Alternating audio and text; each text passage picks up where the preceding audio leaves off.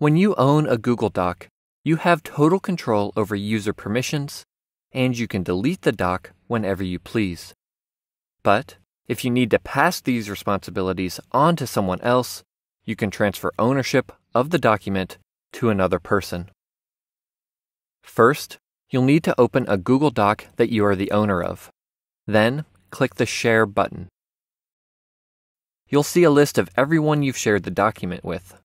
You can transfer ownership to one of these people, or you can email an invitation to someone new. Just type their email address into the text box and click Send. Once you decide on the new owner, click the drop-down arrow by their name and select Make Owner.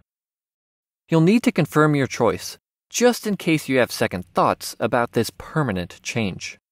Once you're sure, click Yes. That person will immediately become the owner of the document.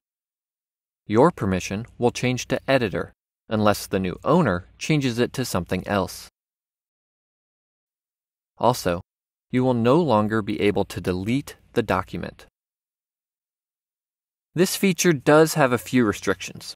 For instance, you cannot transfer ownership from the mobile app. Also, if your Google account is through your work or school, you cannot transfer ownership with anyone outside of that organization.